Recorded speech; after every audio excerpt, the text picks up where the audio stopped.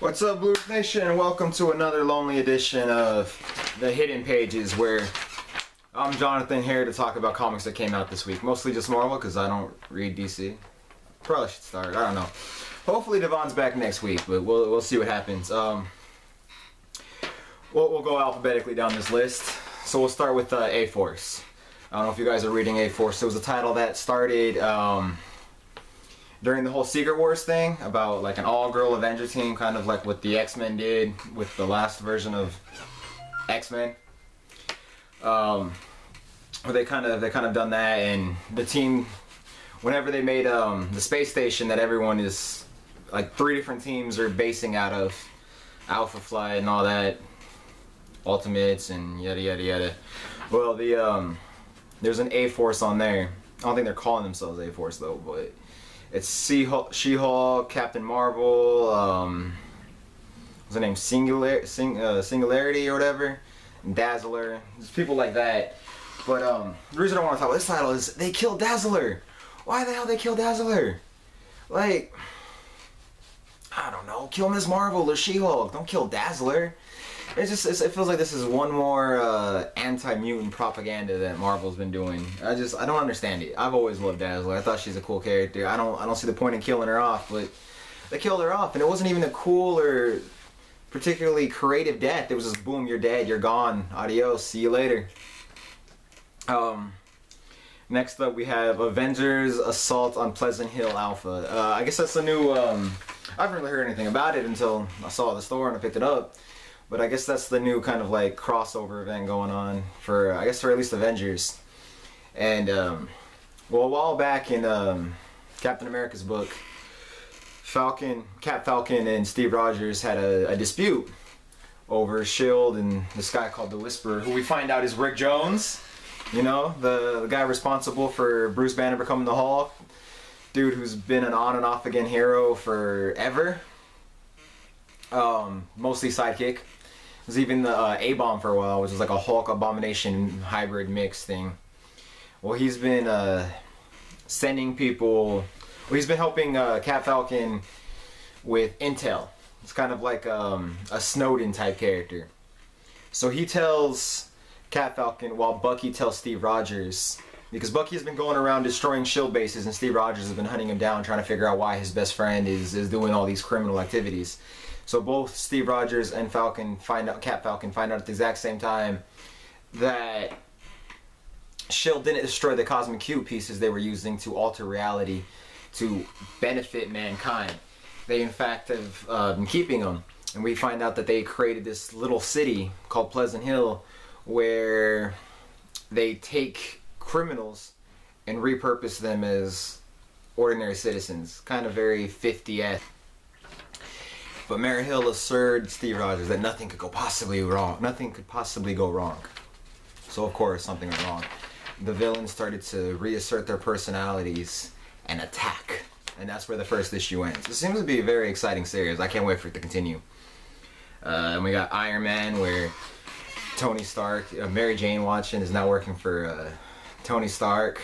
War Machine is missing, and so Tony asks Spider-Man, who's in Tokyo where War Machine went missing, to go find him. This lady turns War Machine's armor against him and turns him into this crazy monster. Meanwhile, some girl is building her own Iron Man suit. Iron Man's getting pretty interesting. Iron Man's always been one of those titles that, like, I like it, but it's like, if I'm short some money this week, Iron Man's a title I'm gonna skip. But it's actually becoming very interesting. Meanwhile, over in Nova, we see that the guy who was impersonating Nova's dad, it's a clone of Nova's dad, and he was hired by the Centauri, the creatures in the Avenger movie, to the alien race in the Avengers movie, to figure out why Nova's helmet, the kid Nova's helmet, is different than everyone else's, and why only him and his father can use it. But at the end of the issue, his dad's clone was killed, and someone else gets his Nova helmet, so it's going to be Nova versus Nova in the next issue. It's going to be exciting. Old Man Logan. So where we last left Old Man Logan, he was in Hawkeye's apartment with Kate Bishop, the girl at Hawkeye, or as she doesn't like to be called, the other Hawkeye, has him with a bow and arrow at his face and is questioning him. He tells her that he's from the future and that he's trying to protect the world from what happens in his timeline. She believes him, and they go together to hunt down Mysterio. Well, they don't find Mysterio. They find some other people, and Wolverine goes crazy. He like cuts off a guy's hand. He's about to kill him, But then Hawkeye stops him, and they have this big like yelling match, and he chops her bow in half and then takes off. And then as soon as he takes off, he gets attacked by Steve Rogers. And then the next issue is called Old Man Logan versus Old Man was it Old Man Rogers or something like that? Old Man Steve Rogers, whatever. I don't know. I love the title. And I'm in. Old Captain America versus Old Wolverine. I'm in. That was gonna be a tight issue. This issue was alright, but next issue is gonna be awesome. Alright, so then we have the Spider-Man, which is not Peter Parker but Miles Morales' comic book. And at the end of it, he got Captain America's shield and fought off Blackheart. And Peter Parker's like, what are you doing? So in this issue, Peter Parker's kind of like, well, I regret letting you use the Spider-Man name. It's my name. You can't have it. Now I'm getting blamed for all the shit you're doing. And then he gets knocked out by Black Hole, and Miles Morales saves him. So then Peter Parker's like, all right, you know what? You can use the name. It's all right. I don't mind. You saved all of us. And Miles Morales is freaking out like, oh my god, I touched the demon, and the Avengers like me, and all this stuff, and it's real cool. And then, well, this girl YouTuber, she takes a video of him, and they see that part of his mask is torn, and they find out that, oh, she's like, I can't tell if he's black or brown, but the important thing is he isn't white. This is amazing!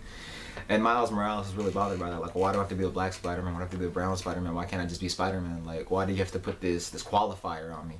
And I agree. Like, I mean, I was easy for me to sound white, but I still think, like, why can't he just be Spider-Man? I mean, he's people. Everyone's just people. Why do we have to specify, oh, you're white, or you're black, or you're this, or you're that? Why can't he just be a person? Why can't they just be Spider-Man? Him, 2099, Miguel O'Hare, why can't he just be Spider-Man? Why can't Peter Parker just be Spider-Man? Why can't Miles Morales be Spider-Man? Why do they have to have qualifiers on them? I mean, I don't know, they're just Spider-Men or Spider-People, because there's also the Spider-Women and stuff like that, but it just, I don't know, it seems like, I don't know, I agree with him. I think it's ridiculous. He should just be called Spider-Man. He shouldn't have all this stuff, but I don't think his costume's cool. Peter Parker. Last up we have the Uncanny Avengers. So, a couple things are happening in this title. First of all, further inhuman relation problems. We have, I forget the name of the girl who's in the inhuman member of the Uncanny Avengers. Well, Medusa comes to her and is trying to like talk to her and get her to join up with them, and she's like, I don't want to. I said Synapse, and she doesn't want to. And Hellion from he's a mutant. Whenever they had the new X-Men Academy X series, he was part of the Hellions. He was part of Emma Frost's class. Well, he got affected by the T-Cloud, and his powers are going havoc, and he attacks New Atlantia because he's like, well, if I'm going to die, I'm going to take out the people who did this to me. And Synapse kind of stops him, and we see that, like, mutants all over the place are being killed by this cloud. Once again, Marvel saying, screw you to mutants and Fox. And it's like, come on, stop. I love the X-Men. Stop making their lives so damn hard. But while that's happening, we also find out that the Wrecker, you know, he gets out of prison and he attacks the Avenger Mansion, mainly just because he wants to go back to jail. And we find out that the old school Avenger Mansion has been turned into a themed hotel where people go dressed as Avengers. And Deadpool and Quicksilver stop him. Deadpool pays him to look out for information on the Red Skull, because they're still looking for the Red Skull, who has Xavier's brain, giving him psychic powers. And we find out that Red Skull and his daughter Sin are actually hiding the old Avenger base underneath the mansion, and that he implanted Quicksilver with subliminal messages. So Uncanny Avengers is getting really cool. I can't wait to see what happens with Red Skull and all that stuff. It's a pretty good week on Marvel Comics. I didn't really read any DC comics this week, but if you guys have a DC comic that you would like me to read, write it in the comments, and I'll see you next week.